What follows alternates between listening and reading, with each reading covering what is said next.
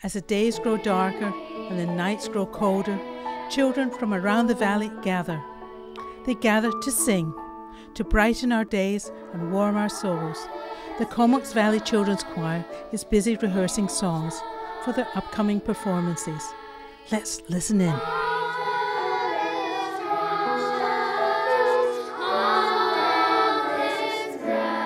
Danielle is mum of Maya and Avery, who joined the choir to sing. Their vocal abilities have really benefited, their ability to keep tune.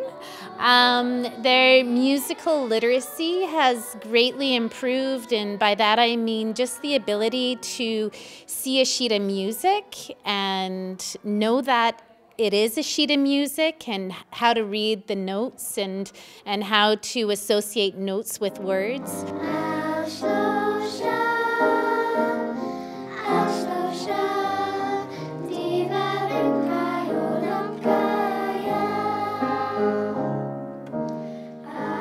Sophie Simard, the choir master, finds that singing together builds confidence with the children.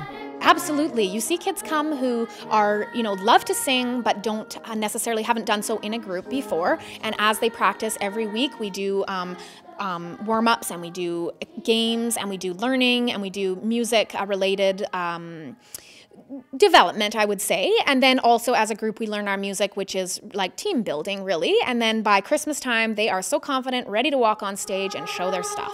All is bright round your virgin mother and child.